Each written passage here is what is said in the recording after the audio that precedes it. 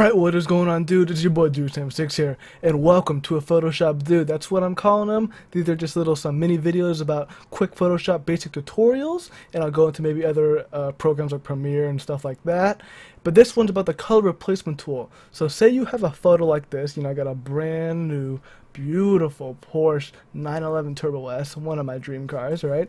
And say I want to change it, this is the baby blue color, and say I want to change it to like a green, but they don't have it available. I just want to see what it looks like though. So the color replacement tools allow you to do that, and it makes you, look something like that, or change to whatever you want, red, black, yellow, green, orange, turquoise. I really don't care. You can make it whatever you want. This is just like a rough sketch. I didn't even go full detail on that. There's still some edges I can refine.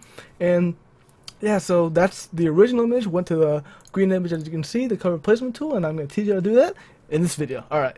Okay, so this is a relatively new tool. It's new in Photoshop CC, and it doesn't see this blue here, and see it's still green here, but you still got like all these reflections, and it still looks very clean, like it's almost like the original car, right?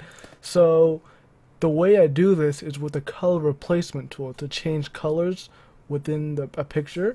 So it's under your brush tool area right here, so just hold down on this brush here with your left click and then drag down to the color replacement tool right here. So you can use a shortcut B for that also. So again, the brush tool right here on the left hand side, and click color replacement tool. And then it's essentially a brush, so you can change the size here and the hardness and whatever you want. Say I want a bigger brush, here it changes, or different hardness and whatever, huge brush right there. Okay, and then you have these modes here: color and hue, saturation, luminosity. I recommend staying with color. Saturation, luminosity, and hue, you can fidget around with that, make it look however you want, but color generally is the best way to go.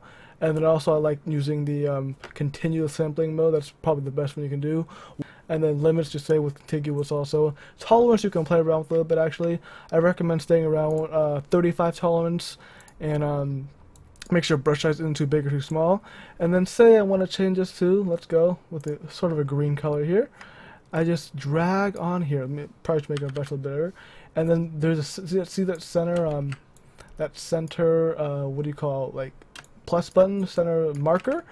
That is where the sampling occurs, and you can just drag over and go to size. Oops, you don't want to like expose too much, otherwise you're gonna paint the outsides of it, like the background, to a different color, and you just go around, your car, whatever you want.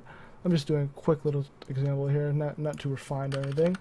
And then see, you can go a little bit outside. See, I'm left clicking here, holding down here, but it's not going into like the black areas and everything, because it can detect, Photoshop's being very smart here, that I know I have this plus button right here in the middle. See, if I go over here, it's gonna go into it, but I have this plus button. That's where I want my thing, my color detected to. And yeah, it's very simple like that. See, it looks already almost very green right there. You just got to do a little refining and everything. But yeah, that's pretty much it. Change color of whatever image you want. It's a very basic tool, but a very effective tool in Photoshop. And that's it from me, guys. Thanks for watching. Make sure to rate, comment, subscribe. See you next time. All right. La la la la la la la.